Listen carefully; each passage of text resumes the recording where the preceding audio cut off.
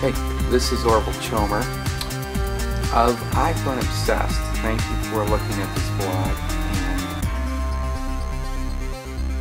And I wanted to talk to you about provisioning iPhone development and the frustrations I've been experiencing. I wanted to talk to you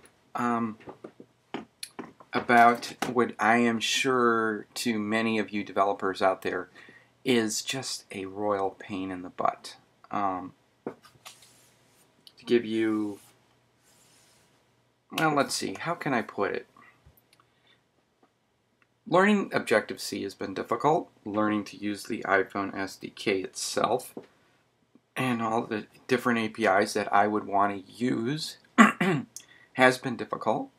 Learning just how to put it all together has been very difficult. Spent many hours. But I think it's very telling that it seems like I've spent more time, more frustration dealing with provisioning of my applications onto my phone. As you are aware, if you are part of the developer program, when you've put down your $100, is that Apple has this place on their site called the Program Portal, where you go and you upload things and download things, being things like certificates and provisions. You set up your applications, you set up your devices, you set up your certificates, your applications, your devices, then you all bundle it together in this provision that you install on your phone, and you also install in Xcode/iTunes. I've used up at least two trouble tickets or whatever that come with your membership to the developer thing. It's $100, and I'm on my second $100, by the way. I've gotten it working like 2 or 3 times, and then it's not got working. Now the latest case being that my provision on this machine that I'm recording this on, my provision that I was using successfully to do builds to my phone for my application expired. So, okay. So I went and I created a new provision. I used the same certificate, I used the same device, I used the same application, and quite nicely it has a expiration date that's way farther out in the future. Something I don't have to worry.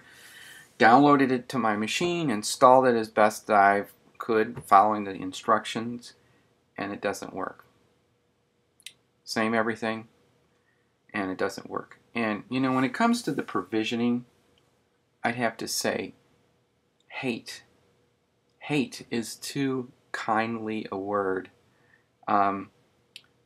I feel something much stronger than that when it comes to this provisioning of all the hours of frustration I have spent dealing with this issue. It seems like that some bit or whatever isn't flipped, and I probably am going to have to start all over, create a new certificate, download it onto the machine. Who knows what I'm going to have. Something isn't getting set the way it should be. And it makes me angry and frustrated because I want to be coding. I don't want to be dealing with all this provisioning crap. I understand the need for the provisioning. I understand the need for the certificates for security, so Apple can have control of the environment, so that if something is wrong, it can be taken care of, so that stuff that shouldn't be on the phone, that people can't just put stuff on willy-nilly, and you can have all sorts of problems with that. It would be nice if Apple made it so that, in Xcode you could do all these things, and it kind of would link up to their server, link up to the keychain, so all you'd have to do is put in your user ID and your password, hook up your device in Xcode, and it would It would grab the ID for your device, so you don't have to find it on the device and then copy it and type it in on the web page and so forth. But I think the biggest thing they could do is make it so that if your provision expires and you have to, um, create a new provision with the same application, the same certificate, and that it would work. It would just plain work. As of this point, I cannot get my stuff to run on my phone.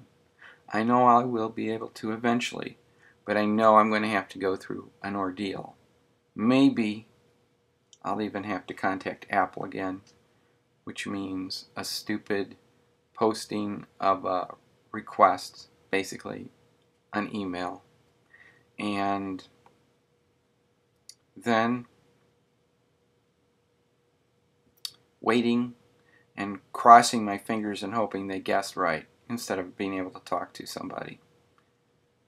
I'd be willing to pay to talk to somebody who knows what they're doing when it comes to provisioning.